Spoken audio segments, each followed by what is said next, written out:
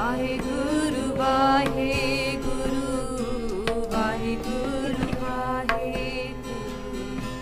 Vaheguru. So I've seen the leaflet. Yeah. The kids have got involved in stuff. Oh, right. So yeah, they got their turbans on. That's cool, Yeah. man. Looking very cute as well. Actually. Yeah. Basically, what we're trying to do is spread awareness of the message. We're not trying to convert people, because Sikhs are not about converting people. I don't get any points if you decide to follow Sikh, you know, that kind of thing. Yeah. Okay. It's just about raising awareness of the message, because I guess we are the 5th largest religion in the world, but not a lot of people know about us.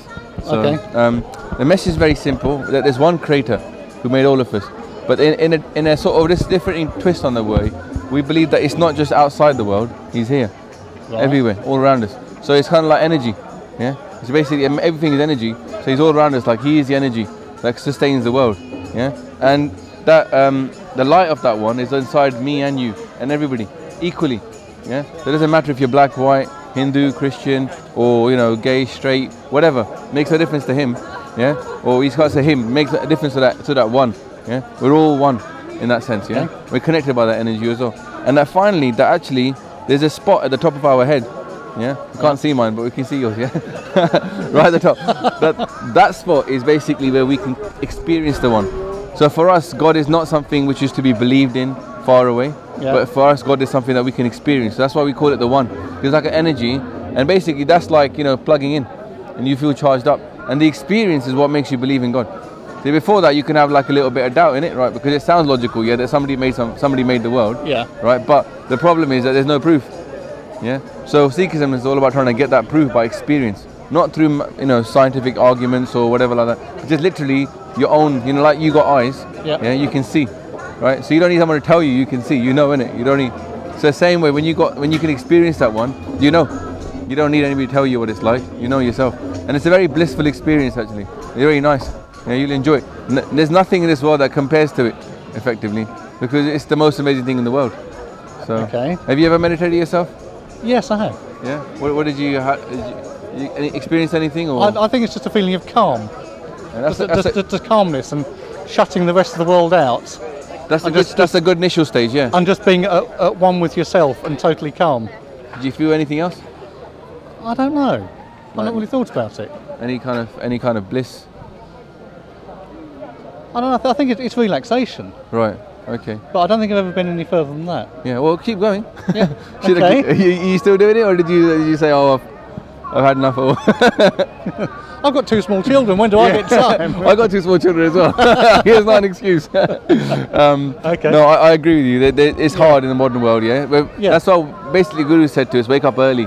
Wake up earlier than the rest of your family does. Yeah. Right. And then at that time, no one's up. The kids are asleep. Yeah. Thankfully. Even your partner might be asleep, but you've got that time to yourself. So for us, it's very much about the early morning time. The dawn time is like the best time. Oh yeah, I agree with that. I go to work very early in the morning. Do you? Oh, okay. And I enjoy being at work before other people and getting things done at work before other people get in. Yeah, yeah. It's very peaceful, isn't it? Yeah. But see, in that time you could meditate.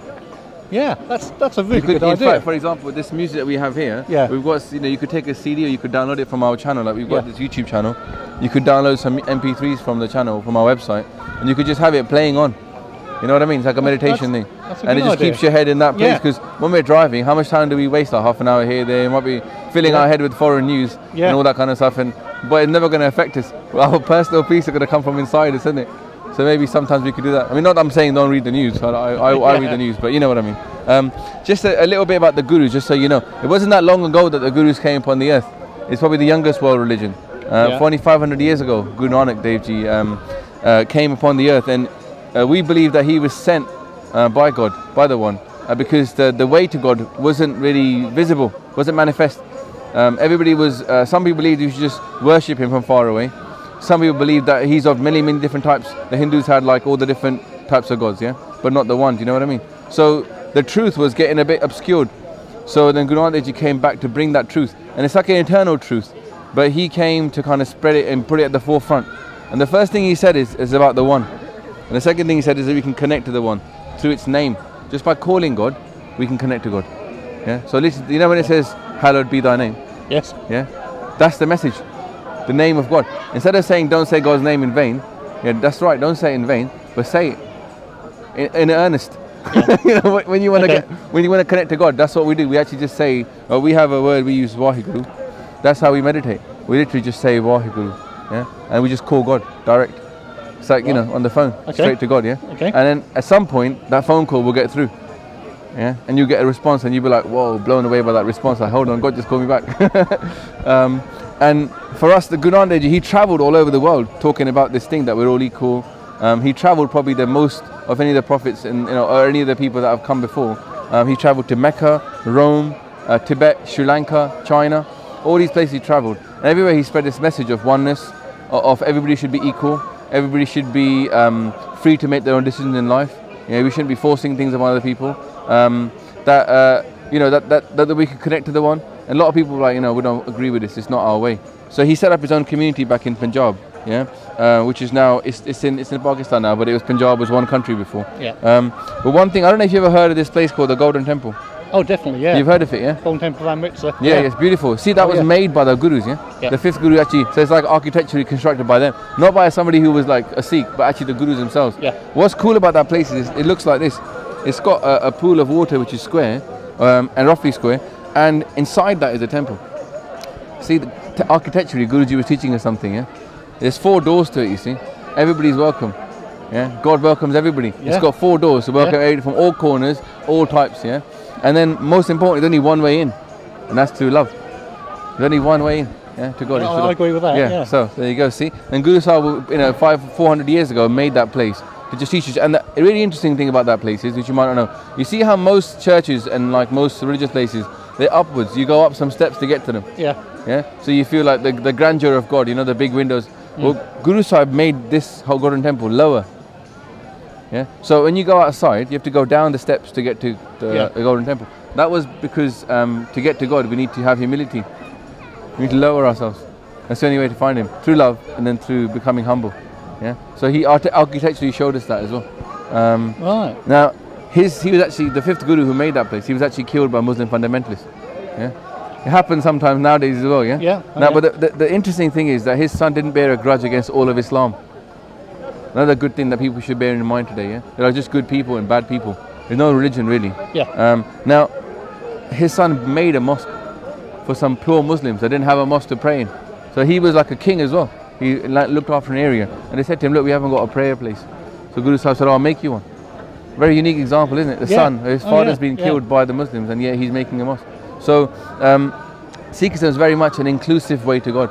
It's not about exclusivism. We don't say we're the best. Obviously, we believe that our religion is the clearest way for us, yeah. But we're not going to go out there and condemn other people for following their religion. You know what I mean? Unless it's going against morality. You know what I mean? If there's laws that people are doing stuff that's immoral, and they say, "Oh, it's part of my religion," because well, we don't. But still, we should have certain respect, for other people to follow their own tradition.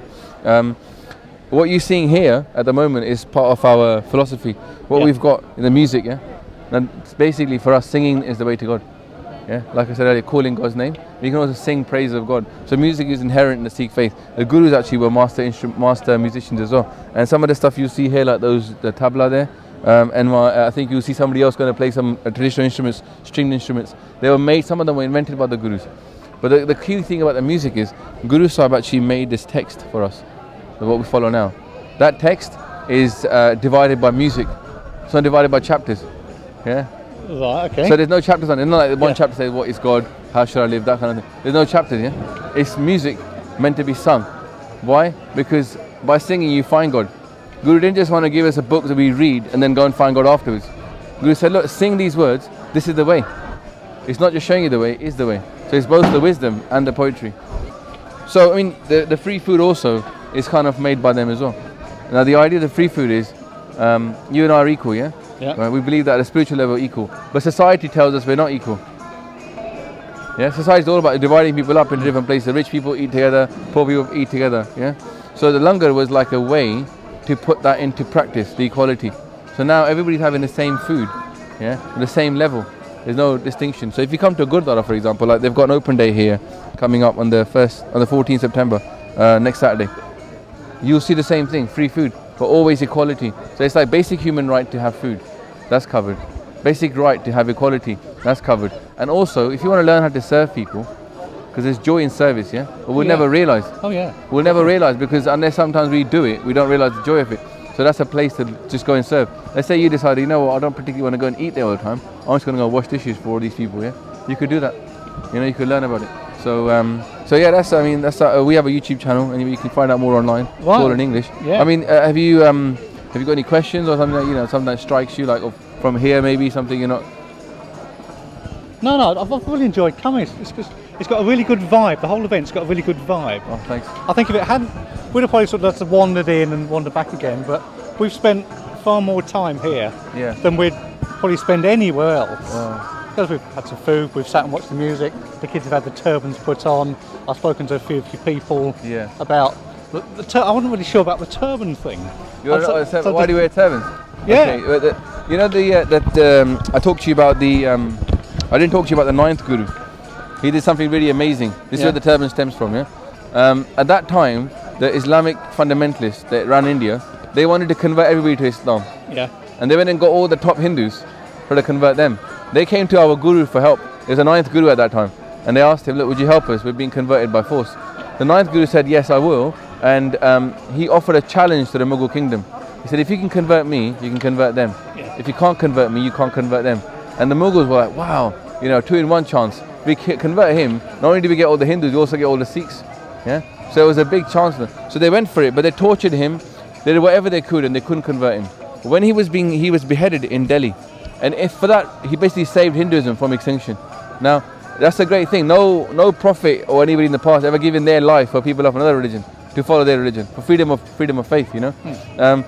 However, when he was beheaded, there was a whole bunch of Sikhs that were in Delhi at that time, and the Mughals asked, "Are there any Sikhs here today?" Obviously, there was going to be death at the end of that question. And a lot of them got scared, and they hid back. Because that time Sikhs didn't have a special form; they looked like anybody else.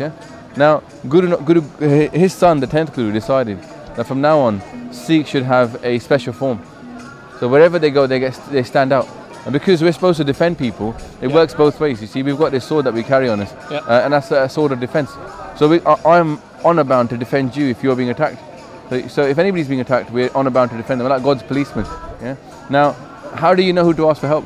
With a policeman, you can see him. You've got uniform. So we've got this form in order for people can ask us for help. But also, if we're doing something wrong, and you see somebody doing something, you can say to me, hold on, you're supposed to be a Sikh.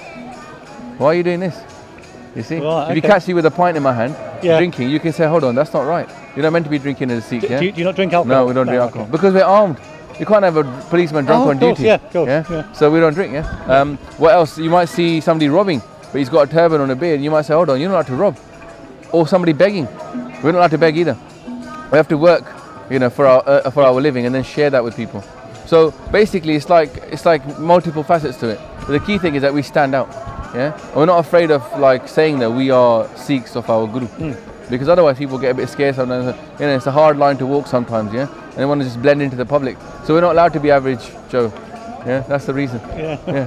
Because the way to God is quite unique. I'm just wondering where my wife is. They're just right behind you. Oh, they're there. There they are. They're looking very cute, your kids. Everybody says that. I have to live with them. I know. My people said that about my kids as well. Do they need to take their turbans back? No, I think they take them. Oh, lovely. They can take them, so you can take a photo when they go. For the rest of the day. All right. Honorary Sikhs for the day. If you want to come down on the 14th, bring them along. Don't have lunch that day. Come round to us and we'll have lunch together. It's up to you guys. Very nice the date's there. Hello. You can maybe sit down and enjoy some meditation as well. So, all right. Well, thank you for your time. I really appreciate it. Really nice to meet you. Thank you very much. Okay. Check us out online on YouTube. All right. Then. Take care. Bye bye.